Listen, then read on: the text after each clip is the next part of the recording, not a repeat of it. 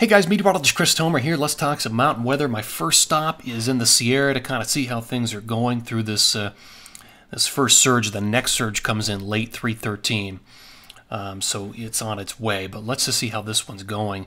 So this is Palisades, Tahoe. They're reporting 16 inches in 24 hours, base temp of 28.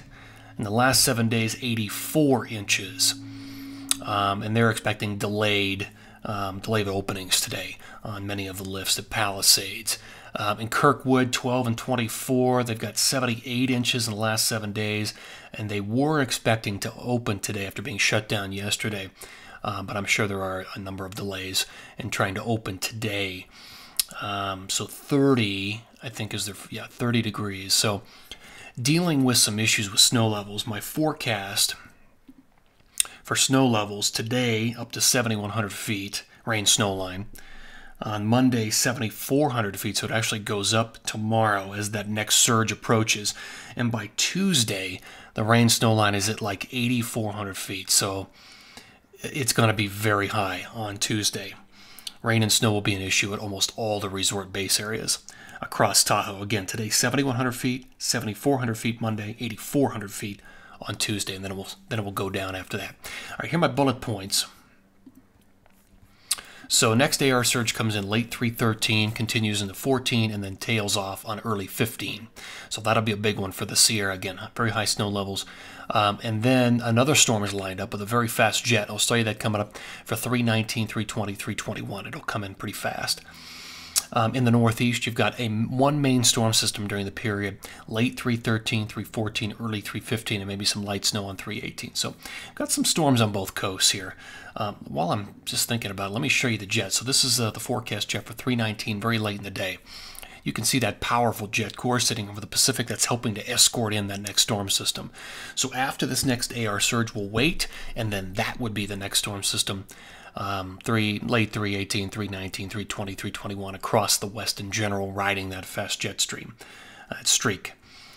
So let me just show you kind of what we're looking at here as far as the forecast goes for the radar and the satellite. So this is Monday morning, early, and you can see we're fragments of snow across the west. But here comes the next AR surge, late 313, 314, traverses the west, hits Colorado, Wyoming, Utah, and northern New Mexico, and then it's out of here. Then it's a waiting game for the next storm system, and here it starts to throw in a little bit of moisture on 317, but really we'll have to wait. 318, 319, 320, 321, that's when that next storm system would roll into California and across the west. And you can really see the AR surge coming here in the SCEF's integrated vapor transport right there, late 313, 314, early 315, and then that's it.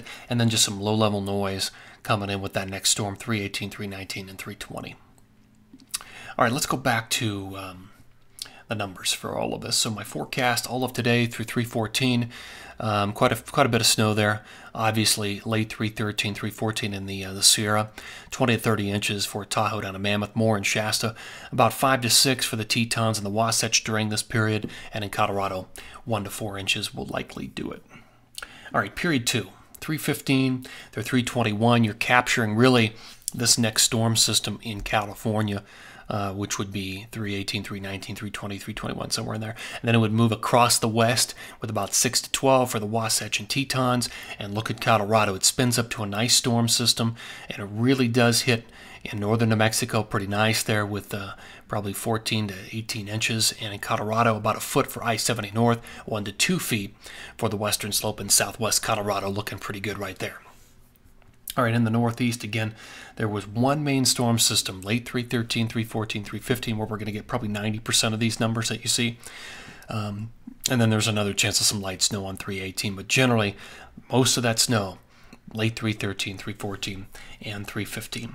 All right, guys, that's going to do it for this update. I hope everybody's having a great Sunday. Always appreciate you tuning in here, and take care.